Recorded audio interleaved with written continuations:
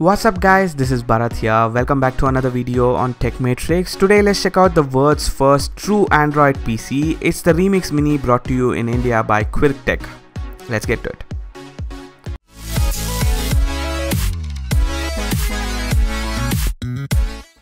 I got this on QuirkTech.co and they are exclusive sellers for Remix Mini and plenty of other cool gadgets like the UO Smart Beam laser projector, Dreamwave range of Bluetooth speakers, etc. So head over to QuirkTech or buy from any of the leading online shops. I'll leave the links in the description below. The Remix Mini costs $4,999 INR in India and $89.99 US for the rest of the world for the 16GB variant, which comes with a 2 gigs of RAM. It comes in matte black and with a very organic and simplistic packaging. Opening the box, you get the Remix Mini, a 5V 2A adapter, a short 50cm HDMI cable and some instruction manuals and installation guide, etc. At the back, you get all the necessary ports. From the left, you have the 5V power port. Next to that, you get a full-size Ethernet port, and then you get dual USB 2.0 ports, a micro SD card slot, and then a full-size HDMI port, and you also get a 3.5mm headphone jack as well. Other than that, you also get a built-in 802.11 BG and N Wi-Fi and Bluetooth 4.0 for wireless connectivity. Now, although this is lightweight at just 134 grams and are just 1 inch thick and 4.9 by 3.5 inches wide, which is a very compact pebble shaped design with a black matte textured finish with white Remix logo on top. While being tiny, this packs a punch. With a 1.2 GHz quad core Cortex A53 64-bit processor, it can do H.265 4K hardware decoding with the 16 gigs of onboard memory and 2 gigs of RAM.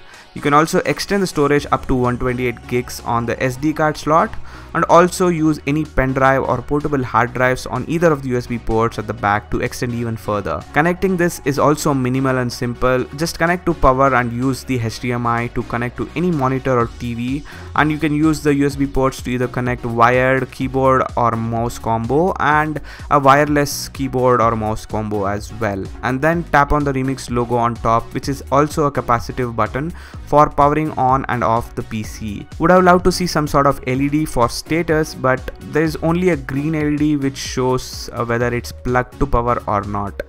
Once inside, on initial startup, you will need to first set up the PC similar to that of any Android phone by inputting your Google login credentials, and you also may get some updates to install. At the time of making this video, it was still at 5.1 Android Lollipop. You can get access to Android's 1.6 million apps through the Google Play Store, and with the icon available on main screen, it's pretty simple and intuitive. The main screen looks somewhat close to Windows OS and it's also intuitive. It has a trash icon on the home screen, and at the bottom you get a taskbar similar to Windows, and also has a start menu sort of thing with a shutdown restart menu combined here. This also opens all the apps that are available in sort of a format that's relatable on a PC, and also a Play Store to download almost any app similar to your phones. There are many apps that are not optimized for desktop viewing, but it functions well.